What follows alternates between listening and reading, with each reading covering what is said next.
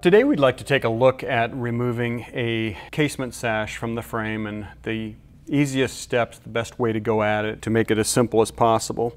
The first thing you're going to want to do is you're going to take a screwdriver and remove the operating arms from the sash. This one here, will just put it in between, you push it down and it will just snap apart, and then there would be one that would connect to the bottom of the sash.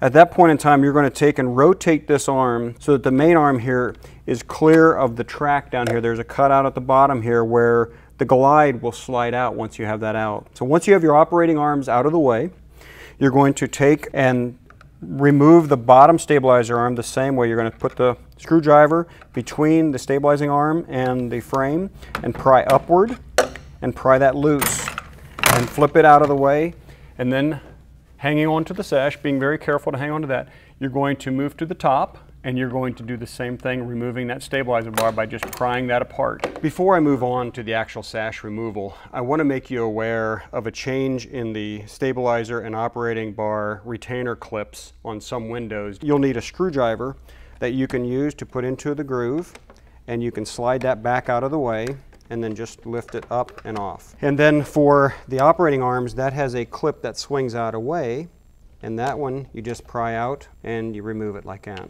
Once you've got that point, what you want to do is bring this side of the sash over towards the center, slide it out of the track, and lift it up and away. The one thing that you're going to want to do if you're replacing the sash, there is a guide down here that slides in this track. You're going to want to remove that from the track and reinsert it into the new sash, okay? Because this is where the pin here will connect into. So you want to make sure that you have that, you don't lose that, because the new sash won't come with that guide in there, that plastic guide. So at that point in time, then you're ready to reinstall your sash. Again, with everything clear at the bottom. I found that if you set the bottom on and then line up your top, you're going to need to take that guide up here and turn it so that it lines up with the track. And you're going to slide it in. And then you line up the bottom one also. And it has to be rotated so that it glides in there. And you're going to slide that over. And then the first stabilizer bar you're going to reattach is your top one. Once you have that one on, you've got a little bit of control of the sash, and you can let that go and not worry about it falling out. Then you're going to want to take the bottom stabilizer bar, bring it over, rest it on top of the cam stud, and push it down, snap it into place. So now your sash is in, it's stabilized. At that point in time, you're going to use your handle to rotate this as you need to. You can move your sash to line that up and snap the arm onto the pin down here, and then rotate this, move your sash around to line up to go into the guide at the bottom down here, and that's movable in and out.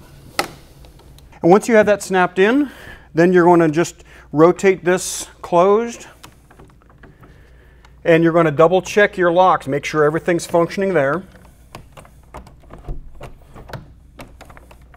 This one is functioning well. If there is an issue with the sash alignment, sometimes you can have a little bit of different shape in that sash. Usually they're very close. You do have your cam studs here that if you need to adjust those, you can use a cam stud wrench. You can put it in there, or you can pop it off. You can use a vice grip to turn that, and what that will do is it moves that cam stud. It can move it a little to the left or a little to the right. And with that stabilizer bar attached both here at the bottom and also up here at the top, that will adjust that sash within the frame just slightly as needed. Once you have that all done and you have that adjusted, you should be good to go. I thank you for watching this video today. If you have any other questions, feel free to visit ProVia.com.